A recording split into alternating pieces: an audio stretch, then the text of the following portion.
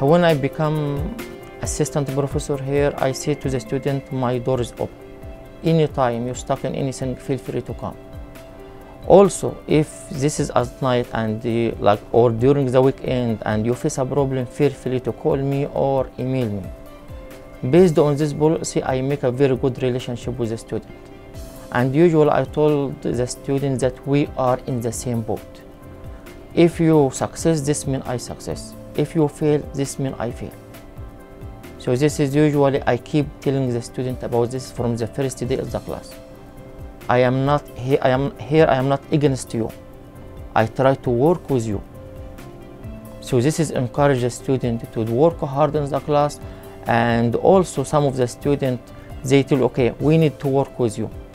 Then I told them my lab is open, come and work with me. And I give them the opportunity to publish a paper, to write patent, to travel a conference. This is helping me to make a good relation with the student. He is a very good instructor.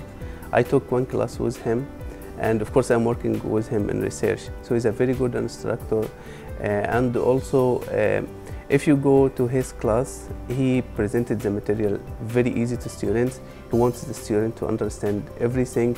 As a teacher, he is phenomenal. He really attempts to make sure that every student understands the information. Many teachers will just grade a student, but Dr. El-Baz will grade a student and then give them opportunities to go back and learn from what they got wrong. Instead of just saying, oh, you got a bad grade.